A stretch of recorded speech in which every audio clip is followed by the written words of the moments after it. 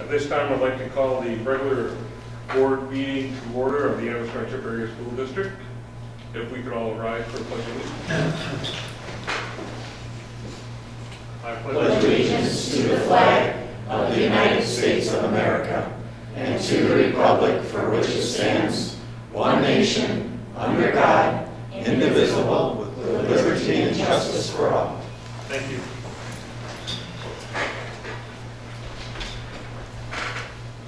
As meeting probably noticed. Yes, it is. Thank you. There's a motion to adopt the agenda. Second. Motion made by Jim, second by Joanne to adopt today's agenda. Discussion. Hearing none, we'll start this vote. Joanne. Yes. Ken. Yes. Jim. Yes. Lana. Yes. Kathy. Yes. Melissa. Yes. Ron. Oh, Ron is excused. Jeff. Yes. And my vote just passes 8-0.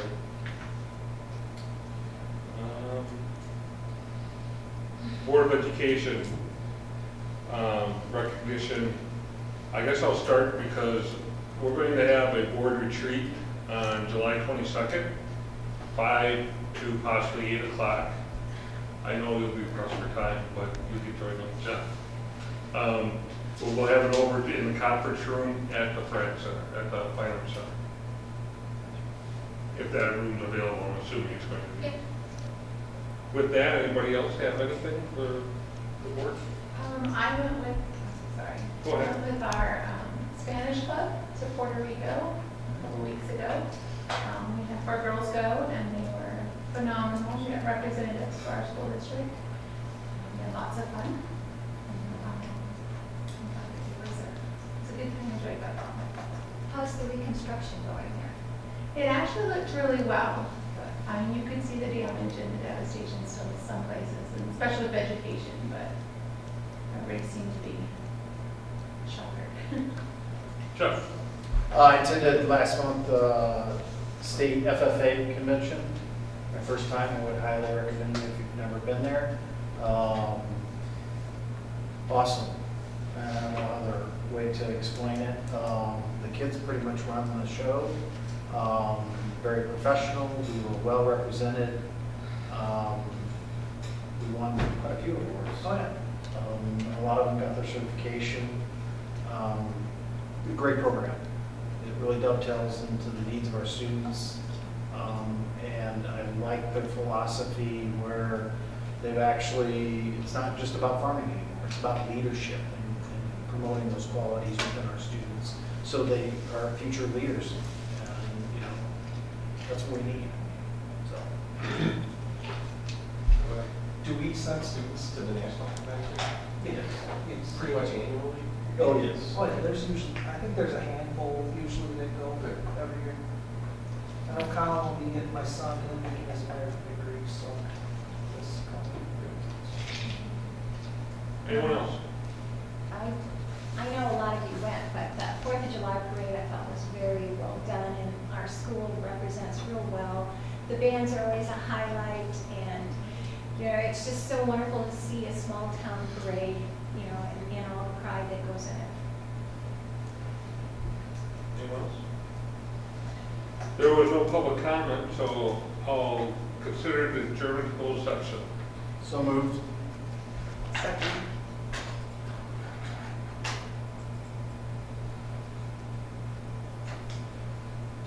Jeff?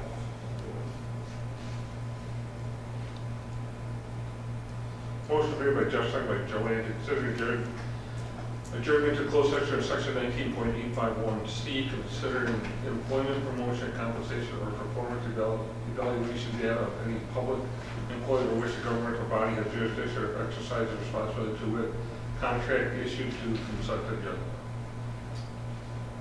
Discussion. Hearing none, start this vote. Ken? Yes. Jim? Yes. Lena? Yes. Kathy? Yes. Melissa? Yes. Jeff? Yes. Joanne? Yes. And my vote is yes, passes 8-0. We'll be back shortly. We'll just go to the office. She's on.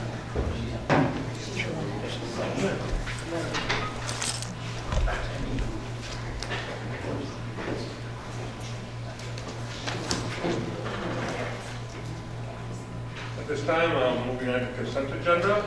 Is there a motion? So, I'll second that. All right.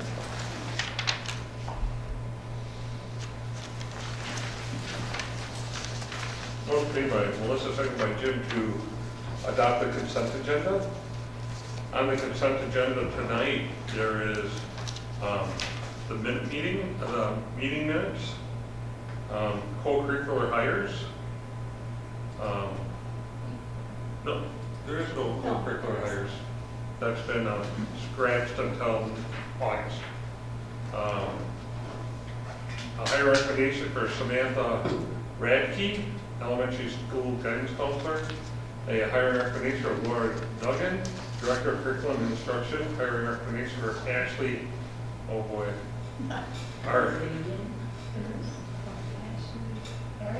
Aragon, speech and language therapy. She might need to help me. At least with names anyways. Hiring recommendation for Elizabeth Canhouse, second grade teacher at AFB. Hiring recommendation for Kelsey Kojaknik. What? Chinaki. That's per job, please note that. High school guidance counselor. Hiring recommendation for Keita Miles. There, I can get that one. First education teacher at AFB. Resignation from Stacy Endicott, high school guidance. Resignation of Kara Taylor, teacher at AFB. Resignation of Vernon Reinhardt. Resignation of Ashley Maloney, mental health coordinator. Alyssa. I'm sorry, Alyssa. And Laura is in the audience today. It's actually Laura Duggan, like Duggan.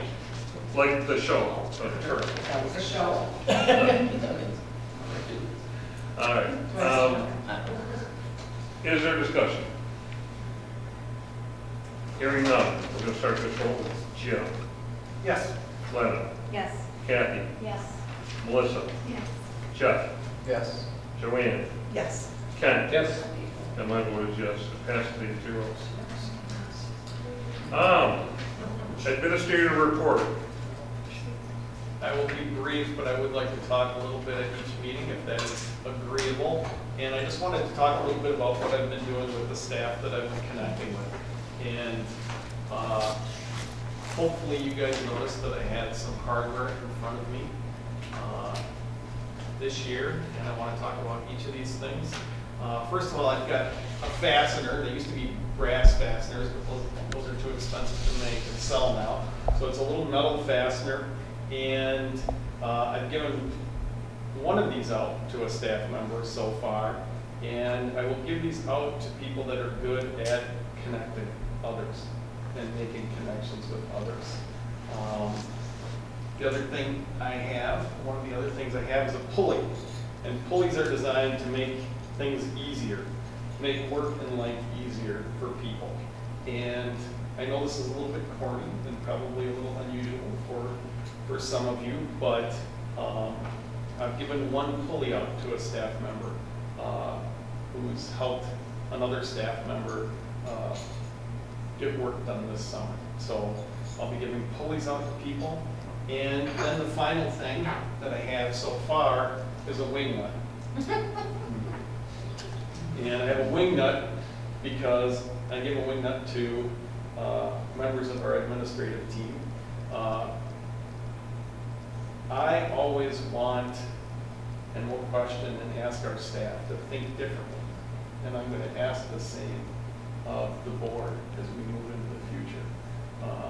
Please ask questions. Leave no stone unturned. Have crazy ideas, because the only way we're going to grow and move forward is if we think a little bit differently. That's it. That's it. Thank you. Thank you. Finance Committee, Joanne. Okay. Finance Committee met at 6:30, and on behalf of the Finance Committee, I move to approve general fund checks number 80862 through 81056, and ACH checks number 900318 through 900358, and 2525 through 2546, totaling $1,613,400. $687.17. Activity fund checks number 30750 through 30789, and ACH check number 1129 totaling $34,644.09. One building fund payment of $295,029, and one debt service fund payment of $51.53 for the month of June. Is there a second? Second that. Jim? Motion made by Joanne, seconded by Jim for bills, general fund checks number 80862 through 81056, and ACH checks number 900318 through 900358, and 2525 through 2546 for a month of June for $1,613,687.17. Activities fund checks number 30750 through 30789, and one ACH check number 1129 for the month of June for $34,644.09. One building fund payment of $235,029, and one debt service fund payment of $51.53.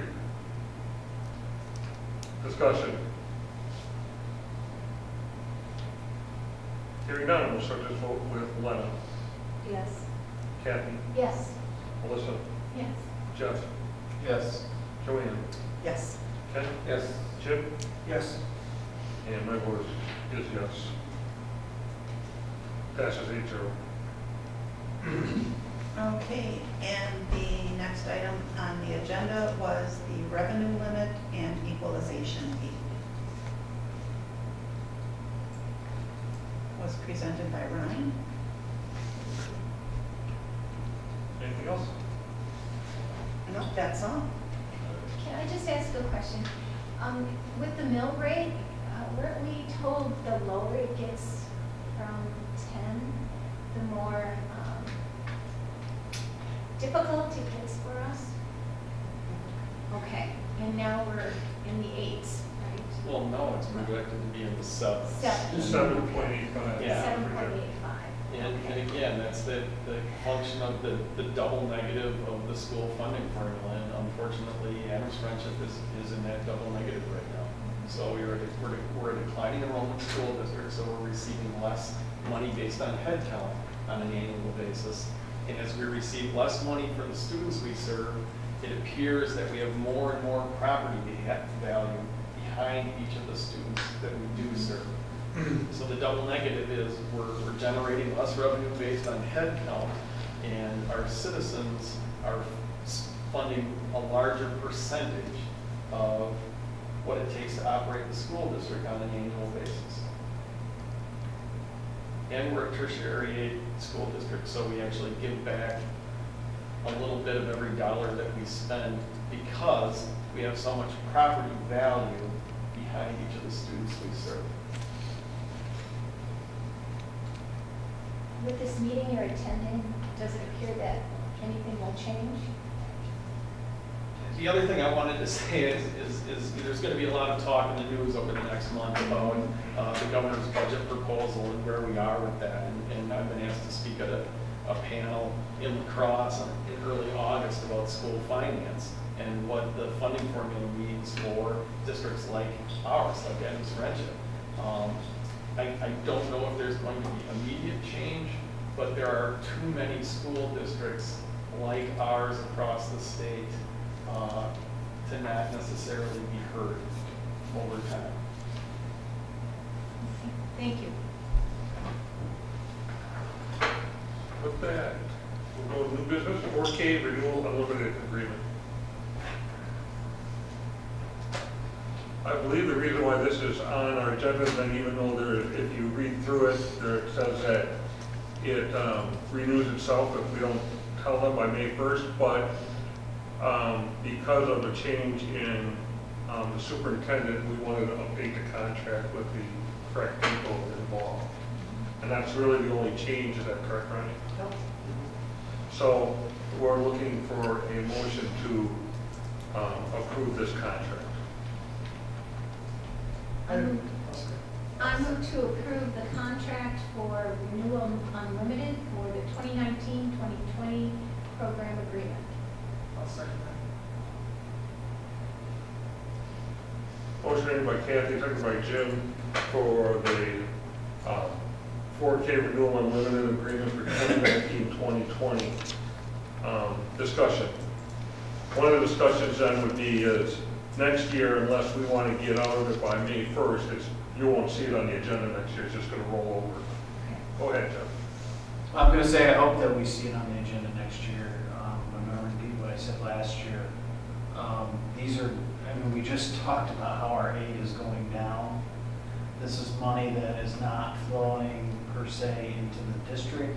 We're paying somebody to do a service that potentially that we could provide if we design the correct program to do it.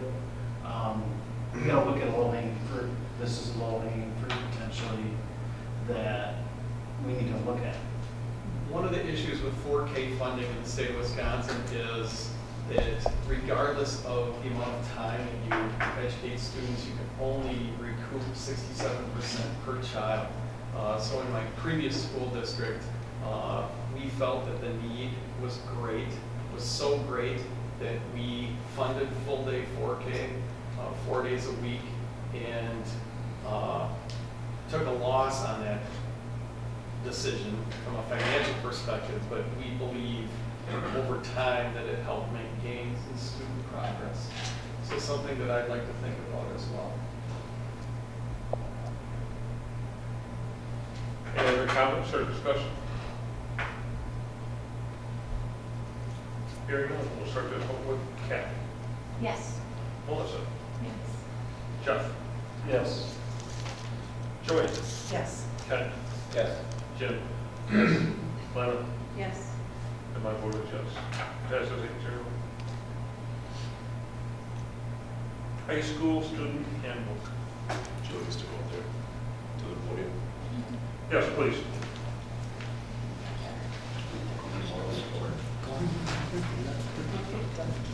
All right, so Nick and I had a chance to meet and go through some changes. We have a change at the administration level of the high school. So when you look through it, anything highlighted in yellow will be an addition. Anything highlighted in red will be taken out or replaced by something in yellow. And then the thing will change at the end once approved is the table of contents will add things in there and some formatting changes. So as we go down, this section was taken out because of the change in the board policy for the graduation policy. So there is no longer an attendance requirement for seniors.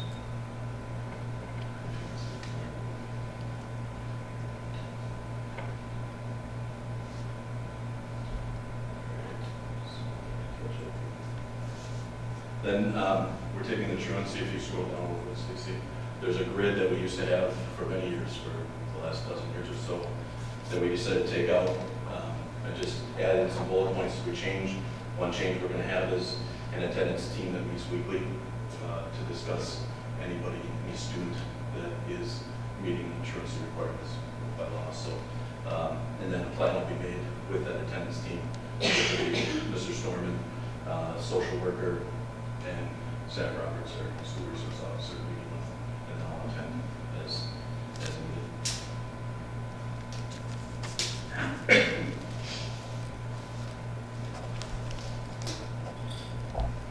The first little highlight there is just for a procedure we use with tardies, just staff recommending course, monitoring tardies. And then we have the same similar change where we're taking on the grid and just adding in bullet points to simplify and make it a little more efficient.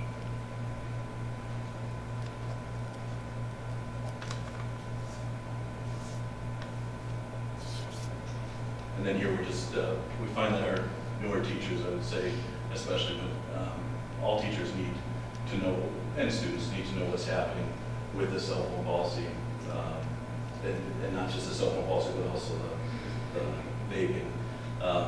It's been a newer trend over the last couple of years here, and we're finding more and more of it. So we'll, with any e-cigarette or vaping device or tobacco offense, we'll have a disciplinary referral written up, which is what we've been doing. And now we're just putting in second and third offenses. So we're kind of trying to, a referral to law enforcement, that doesn't always mean citation. It just means that he's made aware of it. We usually work in conjunction with him to determine the appropriate consequence. Last year, I instilled a community service component through the school before we got to a citation level. So we're trying to do things to combat it, but it is a challenge. And Zach works closely with the Drug Free Adams County group, so we're getting some resources there as well.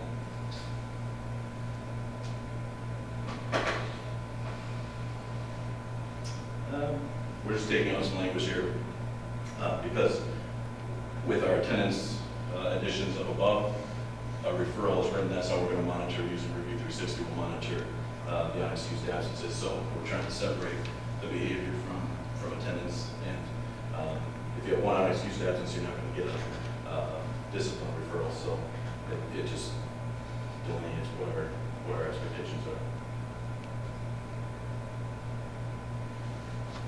And this is just taking it, it was in there twice, it was a bit redundant, so we're just adding to our cell phone policy below, adding in that they can be used for strictly educational purposes in the classroom with permission of the teacher. So that's something Nick and I also met with the school improvement team to talk about some changes to what they needed from the handbook as well, any changes they saw. So this one, came there just giving teachers, again, permission to say, no, you can't use your cell phone, and students need to know that it's strictly with the permission of the teachers. Right now, it's tough to control cell phones in the classroom, so it's this there to support teachers, and then maybe I'll support it on the office end. And this kind of spells out the procedure if you're having issues with teachers having issues with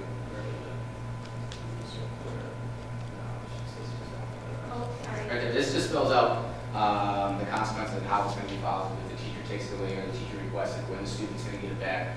Just spell it out for them so they know what to expect if they do take it. Schools used to have this years ago when cell phones first came out, and then it got taken away because there's some legal issues, and well, let's use them as a tool in the classroom. Now we're one-to-one, so there's no reason for a student to have a cell phone in the classroom. Unless, again, there might be a time if there's an interesting project or something that the teacher can come up with. We don't want to say you can't use it, but this is just limiting the use that's not part of the teacher's classroom curriculum. Kevin, that statement, teachers may request that a cell phone from a student if cell phone may request. It should, okay, yep, it should say may request a cell phone from a student. Okay. So they may request that a cell phone be given to them. Yep. Okay. Is there any, knowing my background, Yep. I could ask for a cell phone and it may not be given to me, so what happens then? Then they'll call the office. Okay. And it's part of that Okay. previous. So that sentence just has to, we have to.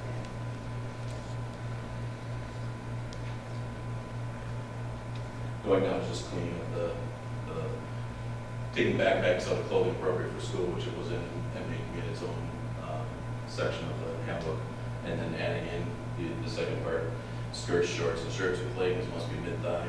Mid-thigh is pretty hard to monitor, so we're just saying, putting up with the other bullet above. Backs, midriffs, cleavage, buttocks, underarms, showing anything like that. So just cleaning up the language there. Backpacks was a rule we put in last year. We did purchase clear backpacks, and we offer those to students if they need one. The only students that should have a backpack in the building and carry them around are students with a medical necessity. So our diabetic students are allowed to carry a backpack with things that they need. And just some added PDA, which is always fun to deal with. Nick will enjoy that this year. And in-school suspension expectations. So our ALEC room, Alternative Learning and Assessment Center, this is Kelly, Bonnie Kelly's in that room. She's going to be now moving as a paraprofessional into our personalized EBD classroom that was approved a few months ago. So we don't have the supervisor for ALEC anymore. So we've also, one other thing that's been implemented since ALEC was implemented is behavior support and academic support in a special ed classroom. So we're using that for special ed students. If there's a regular ed student that needs a break, that's what we're missing right now, but we think we'll work with teachers to get help from the administration office, but also use the office area as a place if the student needs an area close, cool down, that's where they can go. If the student needs an area to take a test, they can use the library media center. So it's the plan to replace that library.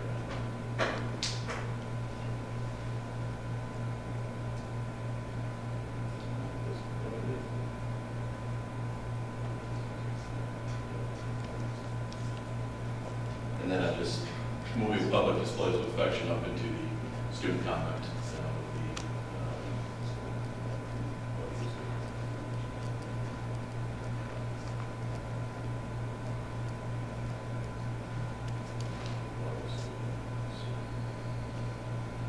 Will your paraprofessionals then be the ones that will oversee the in-school suspension if they're sent there? No, we're going to try to staff on prep for that duty. Oh, okay, so staff will work, your administrative secretaries in the office. It was, yeah, in rare cases that may happen if we don't have staff available because of subject need or something like that. But we've used that, we've done that before when the stuff has been out, but with conference or other places that we can have the students in the area and supervise. That's why it was good to clear up those expectations, so if it's a different teacher each hour, that there's that clear set. They know everybody's under the same expectation. And then vehicles at school grounds is just a procedural thing for us. We get students parking all over the place for different events. If they're in a sport and they are open gym, they might come to the back of the building and just park along there. It clogs it up. Or during school days, if they're going on a field trip, they might park in other areas because they're the first ones in the building. So it's just saying that when they're parked, when the students parked in the, at school, they should be in the student line. I have a question about the $10 parking permit. Sure. I don't know why we actually charge kids for that parking permit. There's no law enforcement for that. We're not enforcing that. I would rather give them a permit so we know who's parking there just in case something would happen. Or if we're doing a drug dog search, you know, and then you know who that is for. But to charge them $10 and really have no enforcement for that, I mean, I've heard kids leave the high school and they just pass their parking permit down to the next kid. So. We find those when we have it, usually through a dog search, that's when we're going through with law enforcement. We're hoping that the city with Officer Schley, that we'll have more enforcement of the lot than we've had in the past, so we haven't had the support. From what I've heard, we've tried. Go ahead, Jeff. I can tell you, just, you know, sitting on Seals Points, it's $50 a semester. And it is regularly ticketed and patrolled in that, but that money is also segregated as far as just for improvements on the lot itself. And that's what I'm familiar with. Because you can designate those funds so that when we seal code it or whatever, you're building that money up over time. I which like think that is- idea. I'm just thinking that up until you just said that, we've never had law enforcement support to write a ticket there. We've asked before when we first started doing it, am I correct, Jim? So that's how come. I just can't see making kids pay $10 if we're never going to enforce it, but if that's going to happen, then I believe like to test it this year and see what happens. The only cost to us, unless we did something where we earmark that money, is the cost of the tag itself, which when I work in the past, not here, it's about $1, $1.50 per tag. So. All right, we'll kind of monitor that and see what happens. Should be good. So again, the only thing that would change after this, I'll take out that one wording change, take out that. I think the WDKM for the radio climate weather, that's not WDKM. Oh yeah, that change. It's Yep. Athletic fees, just to go back to that one, because those are just two that were added in. Mr. Groshek found those that they were not included in the past. So dance and soccer.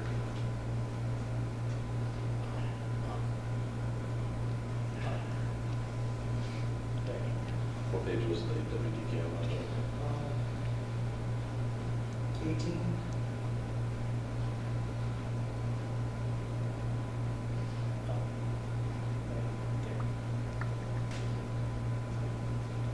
We'll fix that one as well.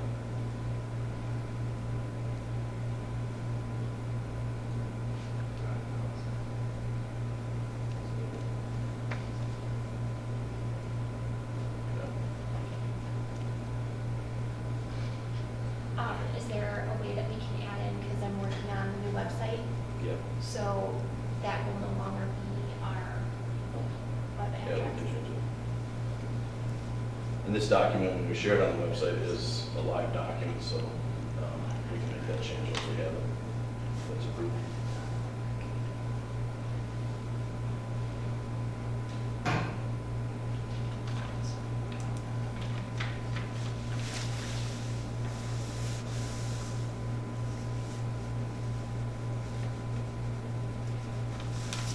And then one other change that we've talked about, we added the, you can see on it, the athletic code, co-curricular code on here. And then at the end, the signature page just says that they've had a chance to read both documents, the student handbook and the co-curricular code. So we'll get a signature, and that those signatures are kept in the office. Is there a parent page? Not for this one. That'll be signed off when they register online. Okay. But this one, the students will have a chance to go through with their advisor. We do it in the first week of school through the advisory program. We got some trouble with that in the past. How are we going to ensure that it happens this year? So after 2 years ago, we put that in there so that Ms. Kirsty in the office goes through. If we don't get one, we call the student in, and then they get a conversation with me or Nick, and we'll go through it with them if they're refusing to sign. Otherwise, it's just making sure that they've had a chance. So normally the kid says, "Oh yeah, I was there," and signs up. Same with the parent? Parent one is through registration. Okay. Yeah. So,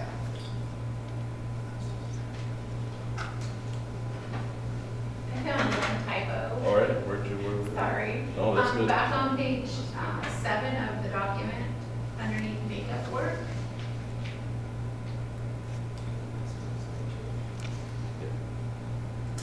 It says the student is responsible for requesting and completing all makeup work from "and" is what it should say, and it says From. "and." Yep. Excuse. All right. Just say I really read this, and so when I signed it this year with my children, I'm like, I remember.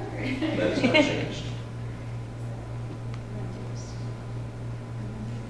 There was one more for that. So I don't remember. Is there any other questions? All right, get a motion. I'll make a motion to approve the AFHS student handbook as presented to the board. Is there a I'll second? second that. Motion made by Jim, second by Joanne, to approve the high school handbook for 2019-2020 school year. What? Go ahead, John. So, when I see these kinds of things on our agenda, I take a step back, and obviously I'm going to draw from my prior experience. Why does this come to the board? Because it's a day-to-day operation, and I appreciate all the effort that you guys put in updating that, but it deals mostly with how the high school is run on the day-to-day. It references the policies that the board has already approved. So we're getting involved in the day-to-day operations of, well, maybe you should, instead of having that teacher do it and changing it in the policy, I think it bleeds over to what the board's responsibility is. You hire a superintendent, you set a budget, a vision. This is beyond that. This is the day-to-day nuts and bolts of it. In my mind, I can tell you in my prior district, this would have never hit the board, ever. Because, for the simple fact, it deals with too much of the day-to-day business. And imagine trying to, in a district that size, of trying to improve every handbook for every, 9 elementaries, a high school, 2 junior highs. It just, again, big board vision, me personally, I'd rather spend the time talking about our budget. That's going to be hitting us smack in the face in our next meeting, and instead of worrying about truancy and those kinds of things. We'll set the policy for that. The day-to-day and how it's administered, leave that up to the administration. Just my opinion.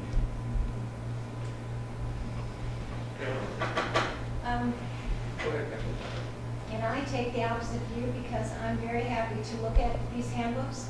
I think when you live in a small town and people might ask you questions, you might say, hey, if you consult your handbook, you'll find that answer. I like being aware of the changes, especially as it lines up with our policies, as we change policies and when we see it reflected in the handbook. I don't think this is a waste of my time at all. I think it makes me feel more tied in. We don't have 9 schools, we've only seen 3.